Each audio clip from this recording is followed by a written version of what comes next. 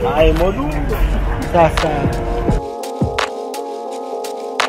soon as I reach Mtindwa, Mtindwa Market is on the other side of the flyover.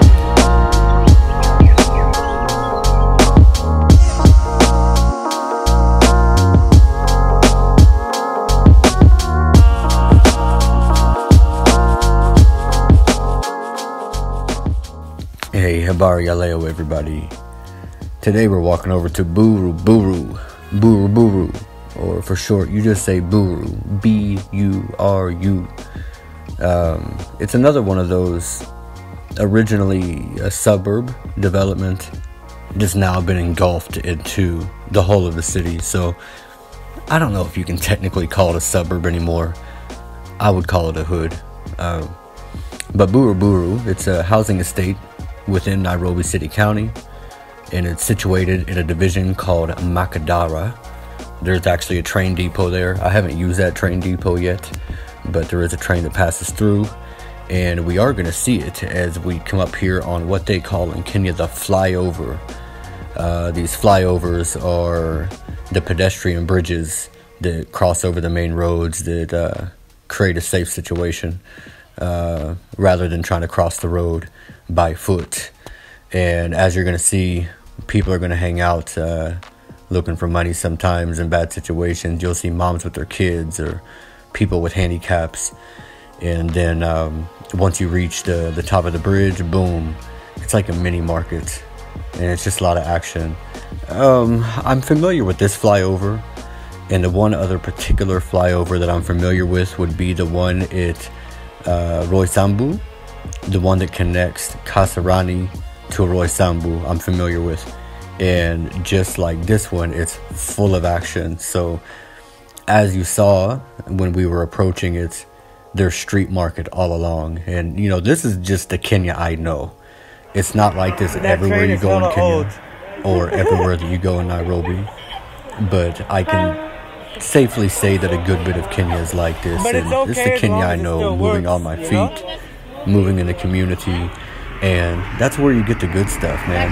That's where you get the good prices versus going to a supermarket or a shopping mall every time you want to buy something. So we're hanging out here on the bridge for just a little bit. Right here we're gabbing about the train being old, and that's the one that you can catch there at the Makadara station. So after we cross the flyover, we're going to be in Buruburu. So I'm just going to do a little historical rundown on Buruburu. It has some similarities to Umoja as far as location, and in some ways about the early development of it. So Buru, it's a vast development inhabited by, as my source said, comedically lower middle class people, and then 2 sentences later they say that it's an expensive settlement. So we catch some sodas once we get into Buru, and we actually discussed about the social class aspect. Buruburu is definitely a step above, maybe a couple steps above Umoja as far as peace, as far as the development style. I would venture to say security is probably about the same. However, it's not nearly as hectic. So generally, you're going to feel a little bit more peaceful and secure as you move around, especially if you're an out-of-towner, if you're a Kenyan that's new in Nairobi, or if you're a foreigner visiting for the first time. I can definitely recommend this Buruburu as a place to go and take a stroll and to really get a feel for the city life. So they developed the estate all the way back in 1974, so there goes our similarities with Umoja. It was developed around that same time frame. But as far as like the funding for it, U.S. aid was named with Umoja, but I didn't see anything about a foreign investment with Buruburu. So if there was a foreign investment and anybody knows about that, definitely feel free to comment so we can know a little bit more about our history. The community is made up of 5 different phases, just like Umoja. You know, there's the phase 1, the phase 2, the phase 3, and then the other subsections. So it's the same way.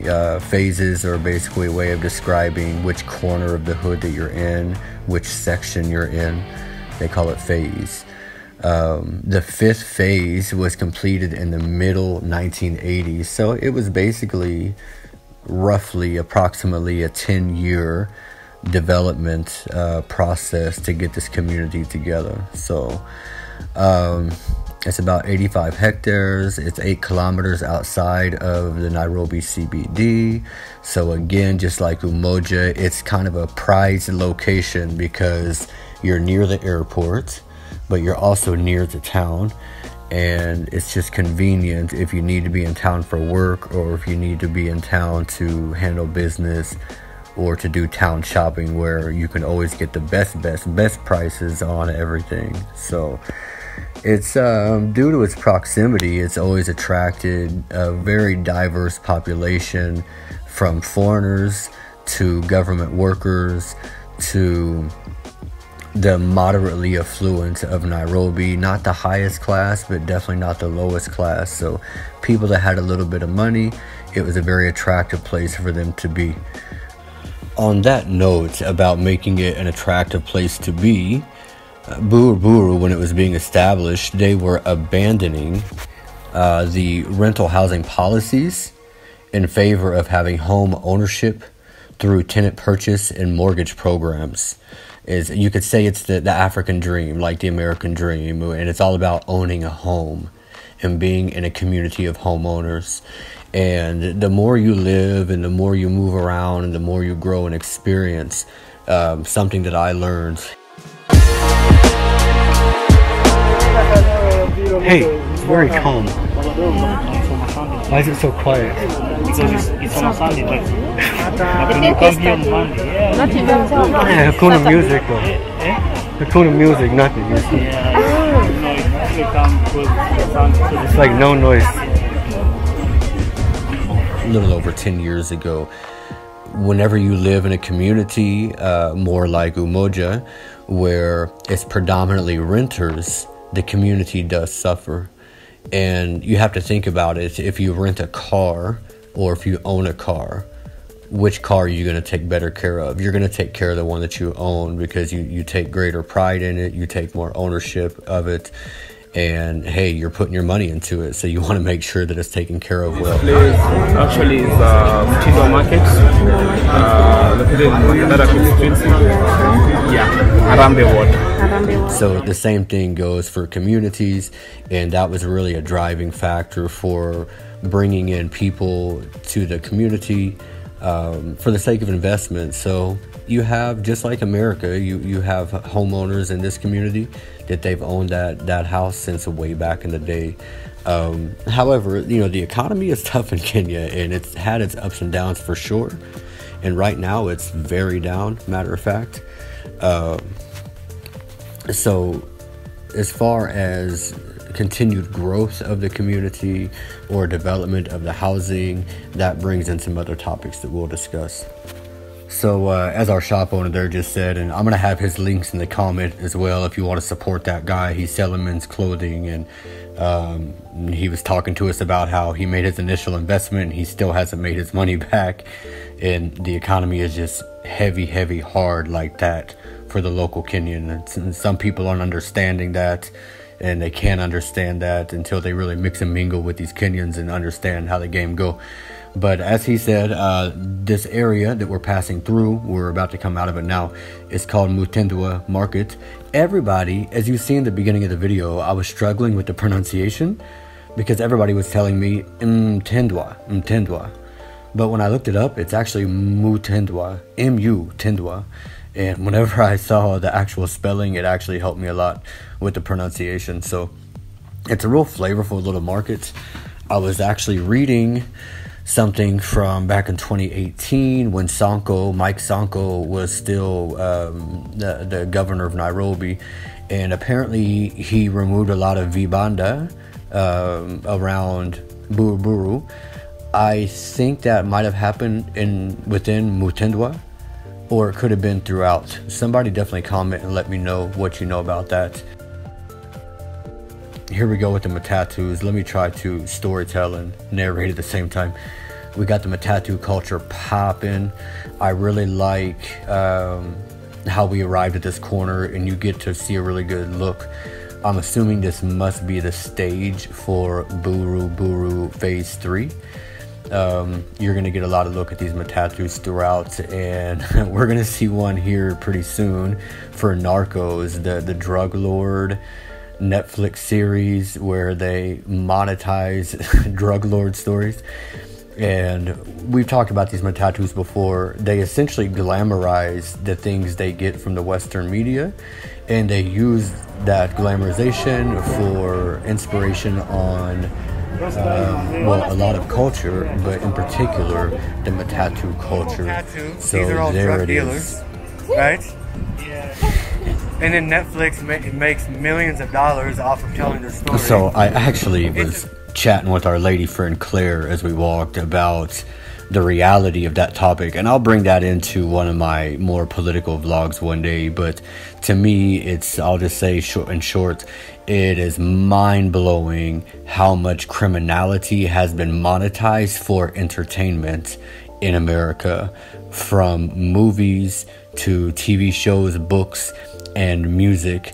And as much as the mural art on the Matatu is nice, sometimes I see things that I say, holy shit, man, you don't even know what that is. So anyway, we just took this little cutty, this little place down the middle onto this back road here.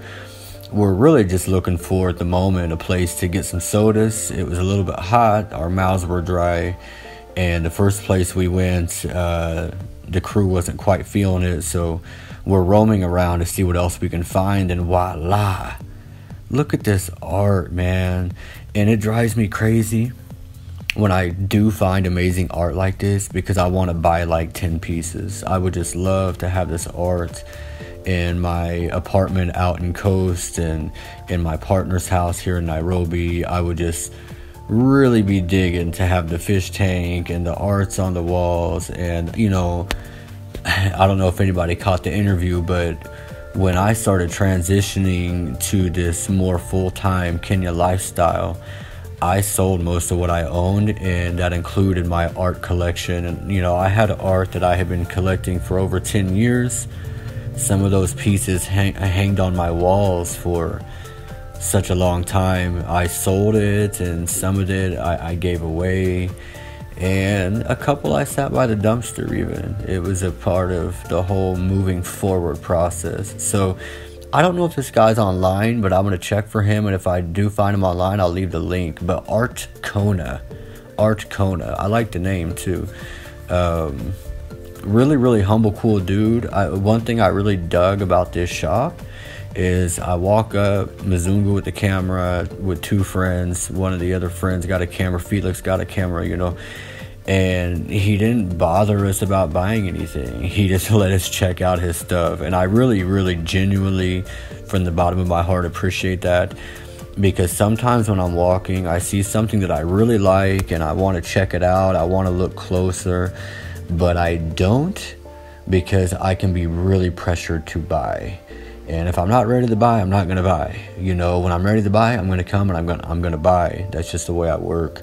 So I'm going to make it a point to go back through and support this guy one day, because that thing you just saw, that lady, hey, amazing. That one's amazing.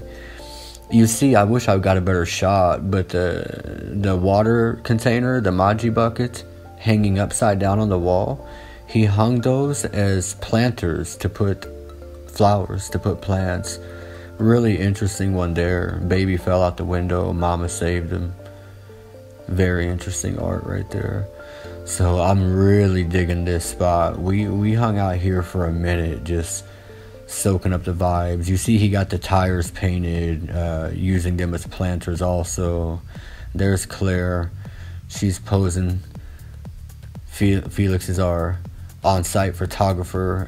I've noticed whenever we're out vlogging, he likes to pull out his phone and start shooting the pics, which we definitely appreciate that. So I'm super digging this area. just behind the stage. He's super easy to find, so if you want to come support this guy, you should definitely slide on through. I think I can move back to a little bit more of this Buruburu history. Since we just talked about Matatus and the mural art on them, and then we just found an artist that's taken over a whole corner of the neighborhood right there, I think it would be a good time to mention that apparently Buruburu has played a major role in Sheng language. Sheng, S-H-E-N-G, for those who don't know. And it's the Nairobi slang.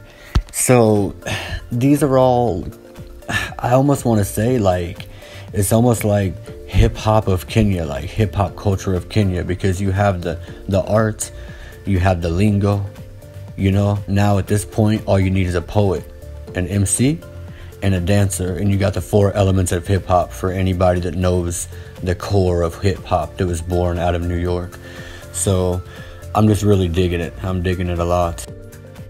Let's get back a little bit to what Buruburu has to offer as far as a community. So there's 5 phases in Buruburu, 5, and there's approximately 1,000 units each. So when it was originally built, the plan was for 5,000 households.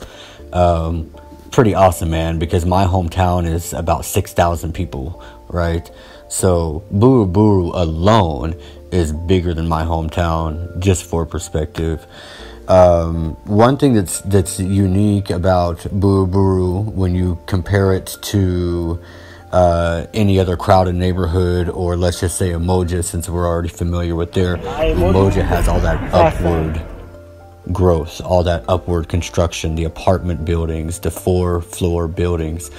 Buruburu has the 2-story mansionettes, or the 2 or 3 bedroom bungalows. So you got the 2 or 3 bedroom bungalow, or you got the 3 to 4 bedroom mansionette.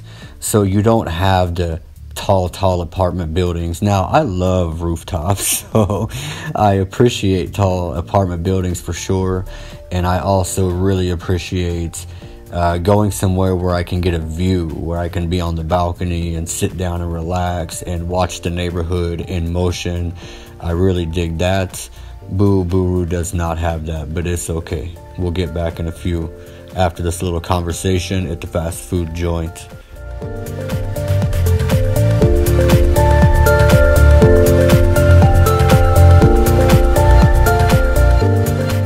Hey, what's up, guys? So today we're in Buruburu. Yes, Buruburu. Yeah, I haven't researched it yet. All I know is what I know. This is probably like, I don't know, maybe my 7th time in Buruburu. Yeah, I've taken transport over here and I've walked over here. Today we walked over here. I came with the crew, so let me introduce the crew. What's your name, lady? Claire. I'm Claire. My name's Felix. You can check me out on YouTube, TheAlphaGenius. Of course, everybody knows Felix by now because you've been watching the channel. So I'm going to talk to Felix about Buruburu. Claire, do you know Buruburu well? Yes, I used to school here, just down the street. Okay. So Claire, what would you tell people about this Buruburu? What would you want them to know about it? Okay, Buruburu is a nice place, I can say. It is a very conservative area. You've seen there just a few people. It's not that crowded. You can say Buruburu. Anyway, I've been coming to Buruburu in the market, where we can access the Mtumba clothes. We have the streets where you can maybe buy affordable shoes. I know places where you can get shoes. And I like Buruburu where it's a good marketplace, especially the area around Mutindwa. Again, coming to this other place where people stay, again I can say it is a very conservative place. It is a very safe place. I can say I've heard so little about theft issues in Buruburu, because most of the people here, I can say they are middle class people. Okay, you can see that they are middle class people. So issues about theft, they are not rowdy, tattoos. Is that what you mean by conservative? That it's not so rambunctious and all that? It's not that rowdy. Yeah. That's what I can say about Buruburu. So Felix, what's your key points about Buruburu? What would you want people to know about it? Like Buruburu is more like a middle class estate for the average tenant. So it's a really, you can say a cheap spot, a really cheap estate with more like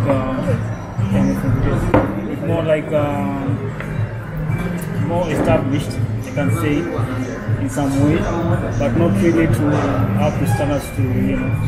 It's a really good estate, though kind of expensive in some way, because the prices are not the Islam's normal, the Islam's normal prices here, but it's more a cheap estate. You can get affordable shopping supermarkets around this place. There's a lot of them. Would you look at Umoja as like a lower middle class, and Buruburu being a middle class? In some way, yeah. In some way, I can say yes. Because, yeah. You've been touring Umoja too with me, right? Yeah. And, there's a huge difference when you compare the streets. Yeah. Yeah, especially the sidewalks and everything. It's way different here than Umoja. You can tell there is a difference in income. Like, you can tell people around Buruburu they have a better income and they can sustain their livelihood. Umoja, you can see people are hustling. Everyone is a hustler, like. Yeah. So you can tell there is a difference. Even as you look at the people around, you can tell that these people are kind of well off. The other one, they're kind of they're struggling in a way. I'm not saying they are. But I think it's way more of like a preference thing, because you can also get like people who have money in Umoja. Sure. So many guys. It's all about the preference. It's not about the money factor. That's why I say Buruburu is more conservative compared to. It's way more chill. Yeah. It's more lively. This is a more relaxed environment, it seems. More relaxed, exactly. Yeah, the streets are wide. There's really wide. a lot of pavements, which just here, like if this was in Umoja, this wouldn't be paved as likely in Umoja. So many, you know, like dust and that over that place. I'll say the first time I ever came over here was on the Flyover, the same way we came today. And as soon as we went through, how do you say the market? Mutindwa? Mutindwa. As soon as I reach Mutindwa,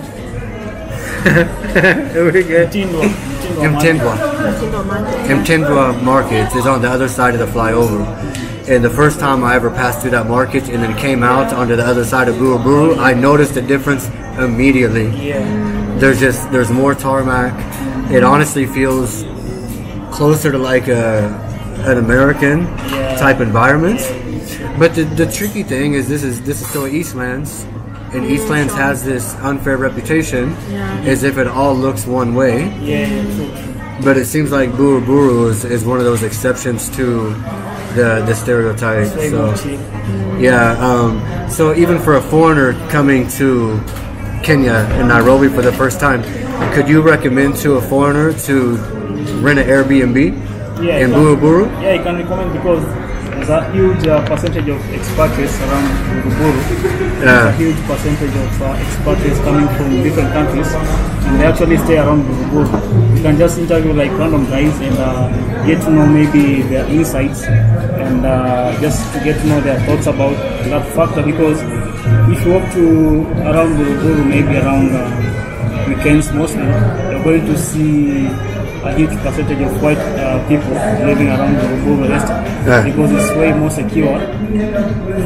It's way more secure, affordable in some way, according to maybe some expatriates coming to Kenya, because it's way more cheap compared to America. Like now, Claire, how does this Buruburu compare to Donholm?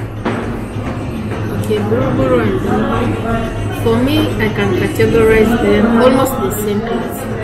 Buruburu and Donholm, right? They're almost the same class. It's almost the same class. And you can see they're in the neighborhood. They're just in the neighborhood. One thing you get about this neighborhood, you're going to see a lot of kibandas. You can just show them. Yes. You're going to see a lot of kibandas. That's You won't like it. The shops all along. Now, to me, the vibanda, Yeah. That's along- mini kibanda. Mostly along the road. Yeah, to me, that's what makes Kenya Kenya. Like, if it was all supermarkets and enclosed shops, it wouldn't feel the same. Yeah, so I mean, for me, if I don't see them, I feel suspicious. But it's more like a Kenyan thing. You're going to see a lot of Cubanos around Yeah. these neighborhoods. Yeah. Even in Westlands. You go to Westlands, right? Yeah. I think you see them around the... There's a bit. I saw some outside of Sarah Center, like it's not as profound as here, but they were still people on the side of the road doing things. It's more like small-scale businesses. Yeah. It's more like, the low-income earners. Yeah. But I'm not saying there's some people making money out of it, because there's also some good businesses around those Cubanos.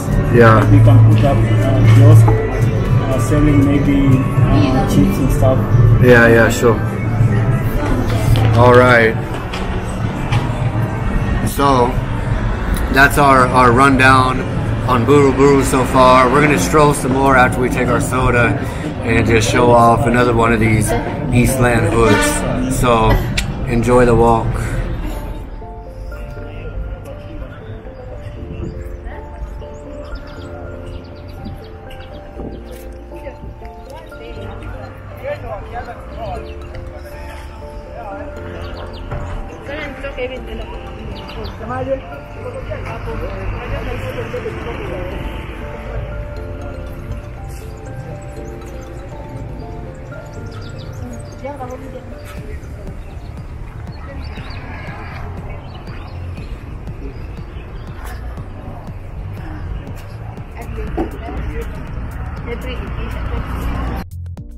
I thought I'd give you guys a little peace and quiet after the fast food joint talk, just so you can hear the peace of Buruburu. You know, you could hear the birds chirping, you heard the outside noise, but it wasn't chaotic. It was calm. So I just wanted you to specifically hear that, so you can kind of gauge a comparison between what I've shown you before with Umoja versus what we're claiming Buruburu to be, is this more peaceful place within the city. And hey, you know, it's just right next door. So it's just interesting how things can change. So kind of going back to the conversation about home ownership. Home ownership yields different results in the community than home rentership. So as we said, when the city was developing this area, they were pushing for the tenants to become owners or for people to join mortgage programs so that they could buy their home. Now with that comes a wider range of infrastructure. So Buruburu has medical institutions, every major bank is there, multiple schools. I think I have a list of schools here I can go over. Of course, churches, and there's also a shopping mall. And as you saw, whenever we first came in, many shops, and as you're seeing now, there's still many shops. And of course Umoja has some of those things too, but Umoja doesn't have a mall, and Umoja doesn't have major banks, and I'm not sure how the medical institutions compare, but regardless, Buruburu has that all-encompassing aspect of infrastructure a little bit more so. So as far as schools, there's the East African School of Theology, super interesting. IAT, I should have looked it up because I don't know what it means. Shepherd's College, AUSI, another one that I should have looked up, I don't know what it means. And this one surprises me. Buruburu Institution of Fine Arts. Sorry, Buruburu Institute of Fine Arts, because Africa is a more conservative culture, and I've talked with some artists about this. I'm a little bit surprised to learn there's a fine arts school around, you know, that's more of a liberal culture thing. I think that's dope.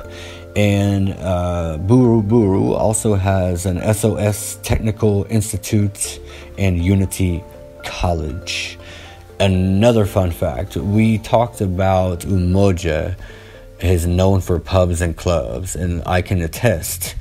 I went to see someone recently in Umoja One Market area, and I was introduced to a road from their balcony. I didn't actually go out on this road, but I don't remember the name of it, but the street is known for pubs. It used to be completely full of pubs. I'm gonna do a vlog on this place. I want to tell the story about this place because I learned some crazy stuff about that history. Now Buruburu is different.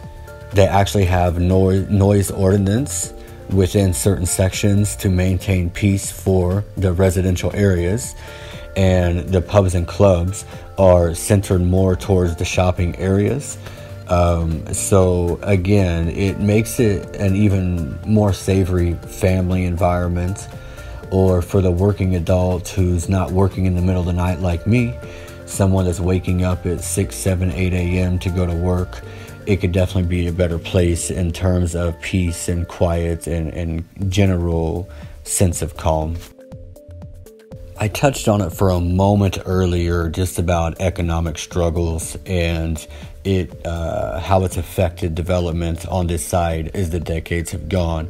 So since Buruburu's completion, it has experienced some massive constructions and extensions, and many of them do not follow the guidelines and regulations that were originally prescribed for the development of the neighborhood in regards to site coverage and the plot ratio criterias. Research has shown that about 60% of extensions on properties in Buru do not conform to construction laws of the estate, while only 35% of the development work has been done within professional guidelines. But one thing is for sure that I've learned about Kenyans will be Kenyan. They're going to do what they need to do. They're going to adapt to their situation. And, you know, regulation is, I would say, still in a bit of a development phase. I don't know if really that's quite the right word, but there's growing pains. Let me just say there's some growing pains happening here. So, you know, in the U.S., in my small community, if you started building a small structure on your house or on your property next to your house, the city councilman would come and say, "Where's your builder's permit?" And you would be taken to court if you did not have a builder's permit. So, you know, as far as enforcement, things are moving a little bit differently here. So people are going to do what they got to do. But as you see, we've just left the shopping area, and this is what the residential area looks like. So let's say, look to the right there with the blue doors. That's a 2-story bungalow to me, is what it looks like. Maybe someone's renting the bottom and the owner lives at the top. Maybe the owner's living throughout the whole house. As you see, everything is 2-story. So even if you have your balcony, you're not going to be far off the ground. That's the one thing I wouldn't like. But what I do love is look at this sidewalk. It's wide. People can pass you. You don't have to move around. You don't have to wait for them to pass so you can pass. Significantly better in this aspect than Umoja. Significantly. I think you can really see the difference. And honestly, I dig Buruburu. Each time I've entered the hood over here, it just strikes me well. It feels good. It feels calm. I'm digging it. I hope you like it too. I'm going to cut off this narration and just let you walk it out for the rest of the ride. We'll bump the music, and I look forward to seeing you guys next time. All right. Peace and love, Kenya.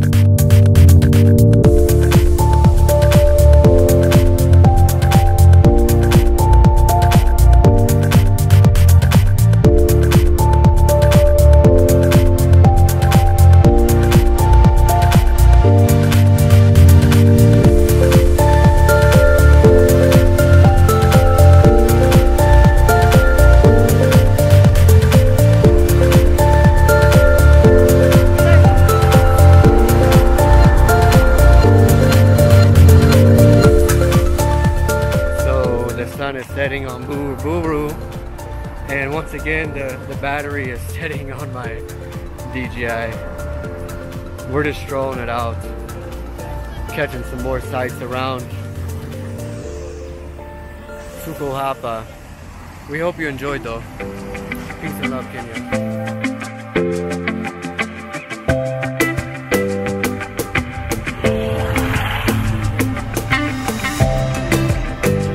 What's Malele mean?